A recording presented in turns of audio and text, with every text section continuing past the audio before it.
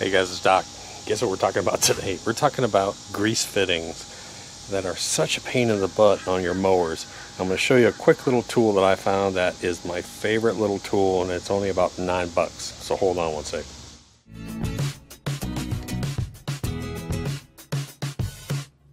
Hey guys, this is the second of 3 videos I'm shooting today alone. So I'm doing Killing Nutsedge, the grease fitting video, and the new PGF Complete application in July.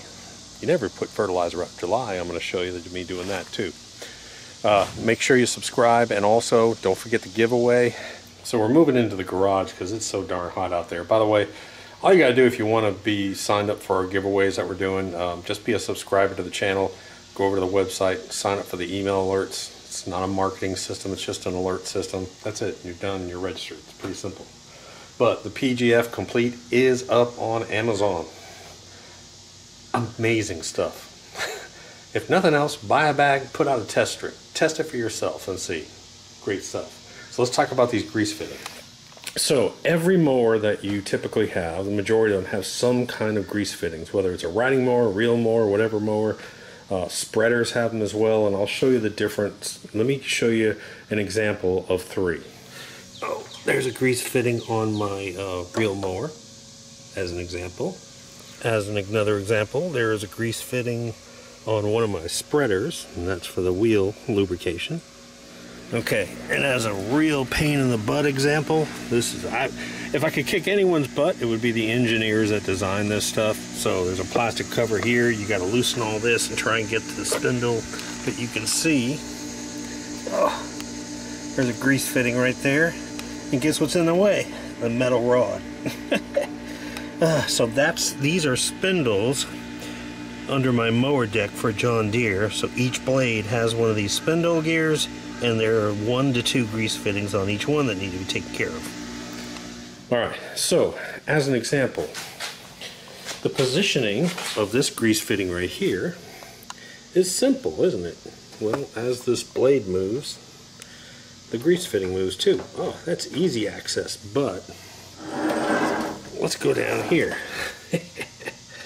Alright, so let's go down in here. Look at that grease fitting. How the heck am I supposed to access that thing? It's pointed in the upward position, and without taking apart this thing, this whole piece in here, I cannot get to that grease fitting. I cannot get a grease hub on that, no matter what I try. And what happens is the grease, you'll notice you don't get a good connection if the grease sort of shoots out around that little nub, the grease fitting.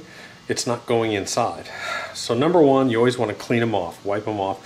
I did find, I'll put a link to this too. So I'm going to put a link to these. These are little grease fitting caps.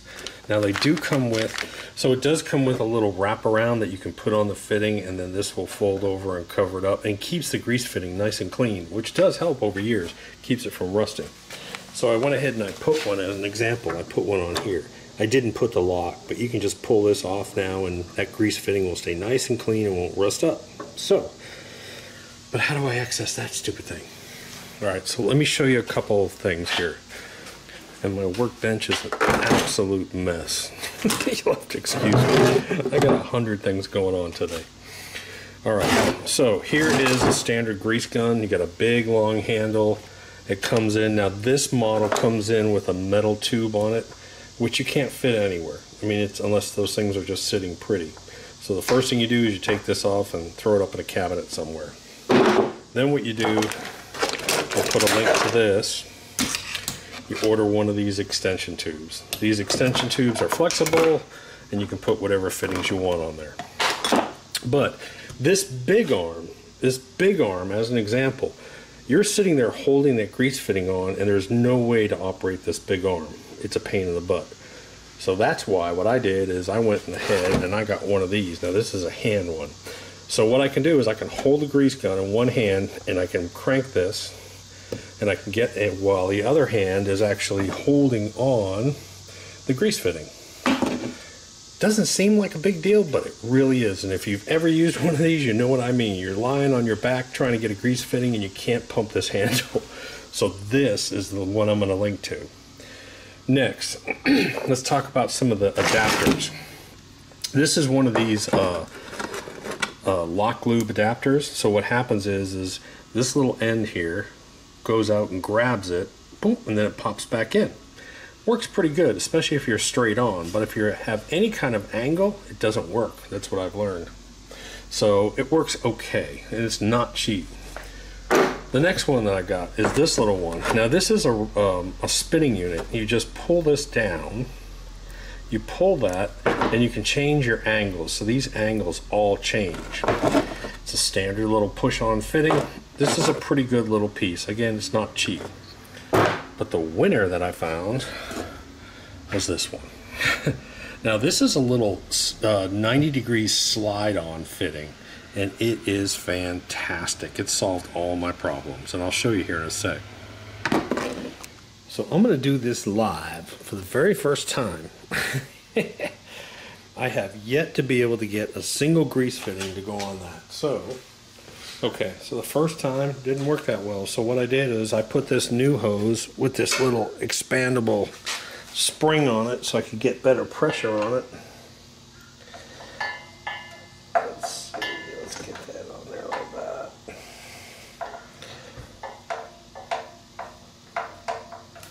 Oh, thank God. This has been a nightmare. I can get to every other one of these fittings that I have to. It's just this one right here. And let me show you. Okay, so you understand my frustration. Okay, the top one, you can see that every time I squeeze my handle, grease just shoots out around the fitting. I can't get a good seal in there. However, so there's one on the bottom. I don't know if you can see it. There's one on the bottom that I finally... There's one on the bottom that I finally was able to connect to. But here's what I'm looking for. Look at the axle. Here's what I want you to watch. Okay, let's see if I get to focus here. Watch the axle, and you'll see grease start to shoot out. See the grease shooting out? That's what I want right there. So when I see grease shooting out of that joint, I know that that is now filling up with grease. I really don't concentrate so much. I watch my nipple. That's the first time I've been able to get grease in there. Unreal. And that's the only tool that has allowed me to get in there and do that. Oh my God. Swear to God, I'm sitting here drenched in sweat. This has been 2 weeks to try and get grease in there, and that is the only tool that has been able to do it. Hallelujah. Let me pull it off. So let me show you how this little thing works. You can see that the grease nipple slides inside here. It slides inside there, and there's a little hole on the side that the grease shoots out of. Let me see, how am I going to do this and let you see? Okay, now watch. I'm going to squeeze the handle on the grease gun. See it?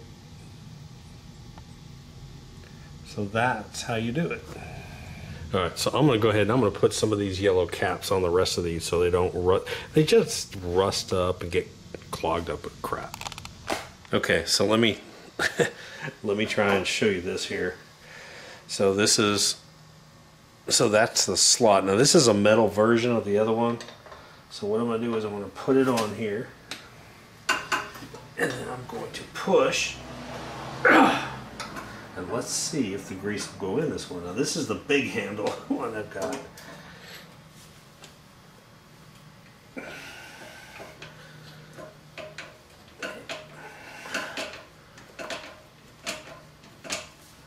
And grease is going in, I guess. Man, oh, there it goes. She squirted all out of there. So the grease is going in there now, so I'm going to pull it off. Oh, this is the hard part. That's the easiest way I've learned how to get it off, but you may have been able to see some of the grease squirt out of here, and that tells me that it's going in there and filling it up, which I never could before. Again, this is the metal version of this. I'll put a link to that too.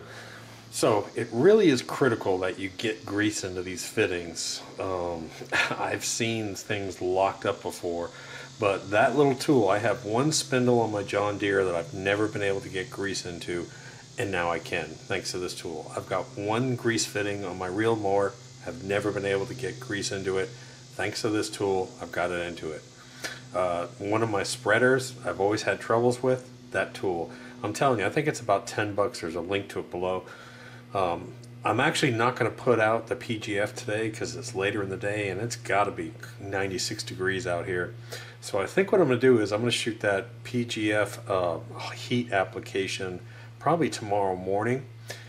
The PGF Complete, man, I'm telling you, you need to get a bag of that and you need to try it. I'll put at the bottom of the page in this link down here, I'll put the fitting links, and then I'll put a bag link to the PGF Complete. But man, you've got to try that stuff. It's absolutely amazing. And yes, you can put it out in the summertime because it's very mild. I'm gonna take a break. Talk to you later, Doc.